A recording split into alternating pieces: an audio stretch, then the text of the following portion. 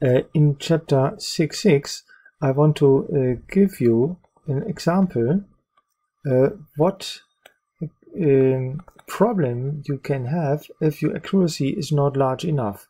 Here in the previous section I have recommended to do this, but if not, what happens? Or in other case, if you have an inaccuracy, which this could cause really big problems so far that your closed loop system can be unstable. Accuracy of PID algorithm. In this example, I start again with our example from previous lesson. Q0 was 22.22, Q1 was negative 42.2, and Q2 was 20.0. So this is the values coming from the PID values. K is 2.2, TI is 1.1 second, TD is 90.9 millisecond, and sampling time is 10 milliseconds so far. Now, what happens if Q1 is changed? In my example, changed by error of I add 0.5%. That means instead, it's a rather small change. Instead of negative 42.2, I use now negative 42.411. That is the value. If I increase the value here of 0.5%, then I get 42.411. Yeah, how can I find out what happens? It is a Q change. Q1 new, say, is negative 42.411. I give you a way where I now can calculate new active values of my parameters. Yeah? In the Qs, these parameters are hidden. And the trick is now I show you a way where I can take 3 Qs and recalculate the Ks and Ts. And then you will see the TI is dramatically changed. How can this work? Very simple. I remember the well-known equations. Q0 is K times 1 plus sampling time divided by TI plus differentiation time constant divided by T0. Q1 is K times negative 1 plus 2 times TD over T0. These are the equations of the PID design of chapter 6. Q2 is K times TD over T0. So you have three equations with, yeah, if Q1, Q2 and Q0 is given, then you can solve these equations to the now new values of K, Ti and TD. Solving to Ti, TD and K. I have done this, so I give you the results resulting in the following equations. I think I make a copy of the results in my paper. So I have copied the results of page 16. As you see, K is just negative Q1 minus 2 times negative Q2 and so on. So you can put now the Q values with our changed Q1 into these expressions, and especially for my TI. I want to show you here the TI result. The last of the three equations is very important. Here I put now in my calculated K value. sampling time is still 10 milliseconds divided by the sum of the queues. And here you can see the sum of the queues. What is this? Let's check. It's a good indication. Sum of the queues is sum of the qi is q0 plus q1 plus q2. And note, if I look on my equations here, if I add all three q's, you see this 1 times k is deleted with negative 1 times k. This k times td over t0 plus k times td over 0 is extinguished with a negative, oh, here's a negative sign error. Negative sign error. Please forgive me. Here must be a negative sign. 2 positive td over t0s minus 2 times td over t0 here also are completely deleted. So finally, the sum of the three q's is k times to divided by ti. And this leads finally to this last equation. You can easily see this. And this is a small value. Yeah, and you know, if I change one q with a small change here with 0.5% change, then this can be a dramatical change. And if I do this and put my numbers into this equation, then I get a ti which is negative value. And just I look into my script. The result is negative 0.126. Negative ti. That is very important because this very small change caused a more than 100% change of ti. The small change, 0.5 seconds, caused a rather big change in ti. And the problem is, if the change is in that direction, so that ti goes smaller or into the negative region, then your loop becomes unstable. A negative ti in a PID controller closed loop system leads to unstable loop.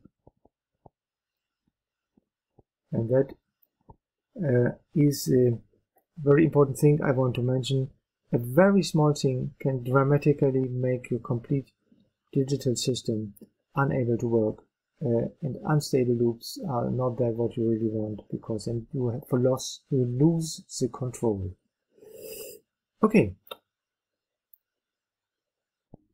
Yeah, now I start a new chapter, 6.7 in my paper. Improved FRA design of digital PID dirt effects. That's the headline of this chapter. The basic behind this is the following. We have taken a PID differential equation and calculate an algorithm with our well-known 3 Qs. If we replace our analog PID now with this digital one, realize with a computer and ADC card and DAC card and so on, then the behavior of this is different to our original PID. And the differences I can estimate, and I can find clear physical models for the differences. And the idea is, I make not an FRA design in traditional way. I know that this controller should be realized as a digital one. Then I can put into my original design that parts of my digital system which influence dynamical behavior. And that is the way I want to do. So I try to find, in other words, I try to find an analog replacement of a digital PID, and then this analog replacement can be the replacement in my analog design. FRA design just normally use an analog controller, and for example the Chap design only can design an analog system. But if I now find behaviors of my digital system with analog representation, then I can optimize my analog FRA design. That is a trick, and you will see three main influences which can change the analog FRA design. I get the replacement of my digital PID comes with three new blocks. I want to show you in 3 points what happens here in my digital system. First is very simple. A digital system has a calculation time and conversion time, which behaves like delay time blocks. Then we have a sample and hold mechanism. We have to investigate what happens with the sample and hold mechanism in my dynamical behavior in a closed loop system. And note that my PID, which I use for the starting point, is an ideal one with an infinitely large step depth with no PT1 effect. And I will show you that the control algorithm of the digital controller behaves like not a PID, but a PID T1, and has now a definite step depth which I can estimate. That's the points, the next 3 points of my improved FRA design. And for this, I use the step response of this and try to find an analog model which has similar or equal step response of my digital PID. Okay, that's the way. Look into my writing. 6.7 analog replacement of digital PID. A little bit change in the naming, but I think this could be better understood. I just repeat the step response of digital PID. We have calculated in an example. There was a starting impulse Q0, then there was a step back to proportional part, and then a ramp effect. So this is the step response of a digital PID. Let's have a quick look into the workbook, page 16. In workbook from Control System 1 lecture, you see a row with a PID, with our ideal PID, and for a realistic PID T1, which has an additional PT1 as a good replacement of PT1 behavior of hardware. You see the step response here has a direct impulse, and then this ramp and P part, and the PID T1 has not a direct impulse, but an impulse with limited amplitude. And this amplitude is calculatable with controller gain times step depth. Controller gain times step depth instead of direct impulse. Okay, we start with this analog one, convert into a digital one, and the digital one has a limited amplitude. So this can be used to estimate the step depth of my digital controller. That is the first step. Yeah, so we say, okay, I use replacement which behaves like this. That is the analog replacement.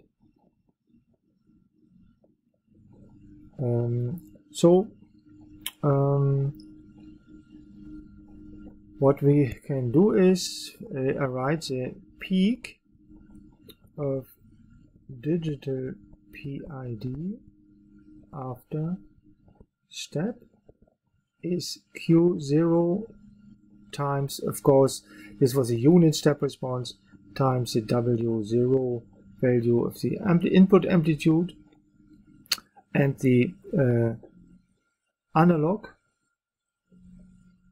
analog peak value is KC, KR in the paper, KC, that's the controller gain, the Bode plot controller gain, times step depth, of course, times W0, depending, peak depends on the reference step amplitude, that is clear.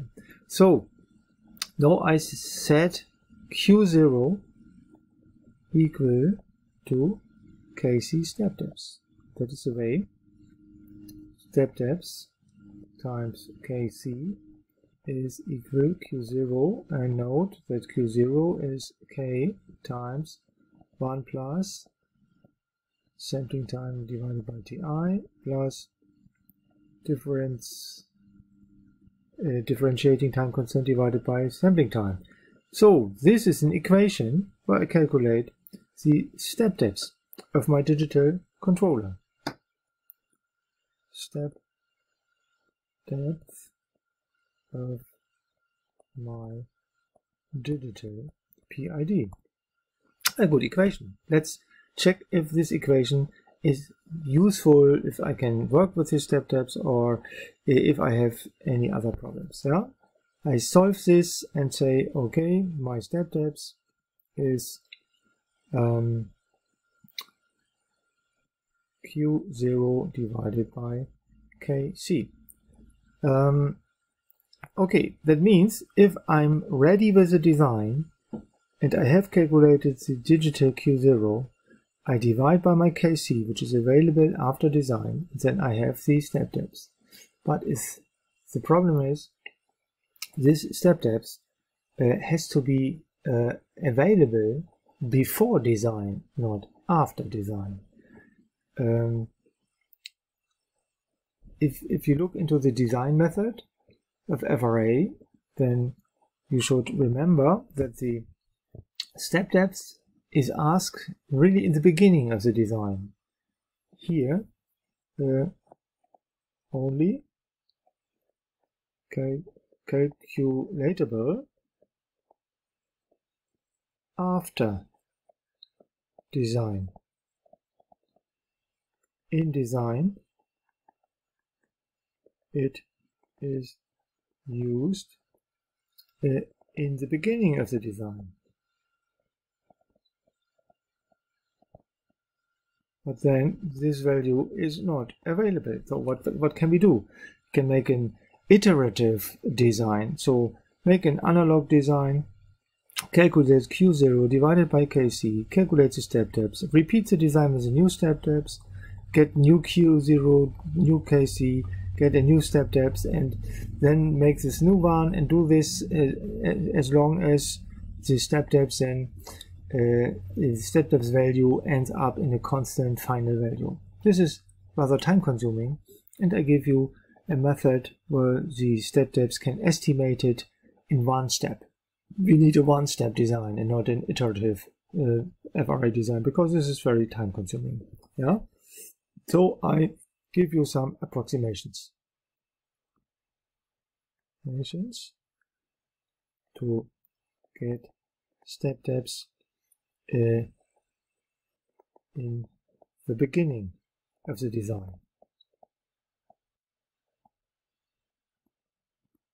That leads to a one-step design.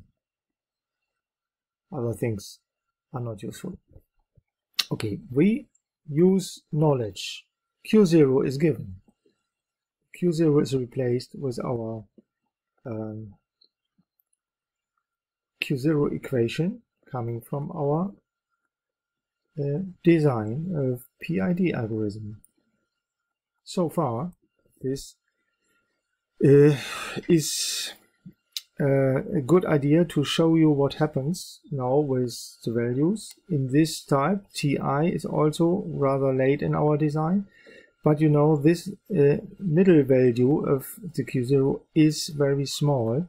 So in this case, first approximation is I neglect the integration part, because this is not necessary in this design.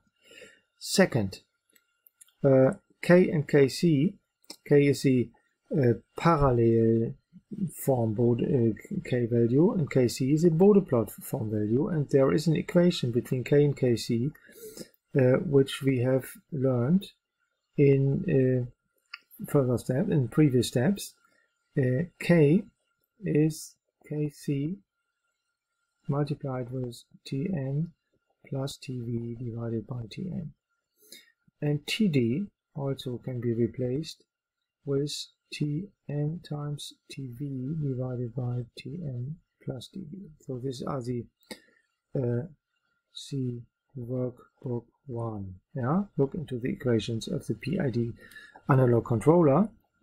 Now I replace this K with this Kc. You see K contains Kc, so this K then can be eliminated, and that's good because K is the last result of FRA design. We don't need K anymore for the calculation of step response. That is good. And the final value for my step depths with this neglection and this replacement is black. Let's go back to black color. Step depth.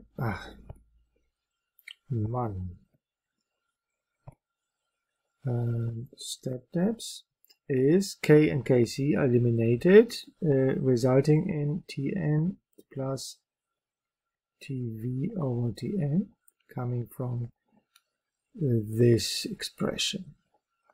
Then the parenthesis, the quantity here within the parenthesis comes is 1 plus, and Td over T0, the Td is replaced now with Tn Tv divided by Tn plus Tv multiplied with 1 over sampling time. So if we factor this out, we see this is Tn plus Tv divided by Tn, 1 times prefactor, and here this time this leads in just a Tv value, Tv divided by sampling time. So we have now an estimation where we need Tn and Tv and Tv, okay, Tn and Tv and the sampling time. Then we can calculate step depths. We are a step further because in this equation no K is necessary, but note I need the step depths before I can get the Tn value. So Tn is normally not known in the design. It's the second step in the design. The first step is I select Tv, I select sampling time, and then I can design the PD part of my PID T1 controller. Remember the steps of FRA design in Control System 1 lecture. So last step is normally Tn is largest with pole compensation, no? Largest process time constant. That what I here repeat is that what we know under pole compensation. The time constants of the controller are selected according to the time constants of the process. This is the second largest process time constant. So Tn is always larger than Tv, and you see, and Tv is mostly larger than T0. So this is a large number, and this is, yeah, if Tn is larger than Tv, this is near to 1, a little bit larger than 1. So that we, without any big problems, say, okay, this first factor is very approximately to 1 because this second factor is much larger than 1. So we finally get an estimation for the step depths. Step depths is roundabout 1 plus Tv over T0. This is my step depths approximation, which is useful use in FRA design, and this is the best thing what you can do.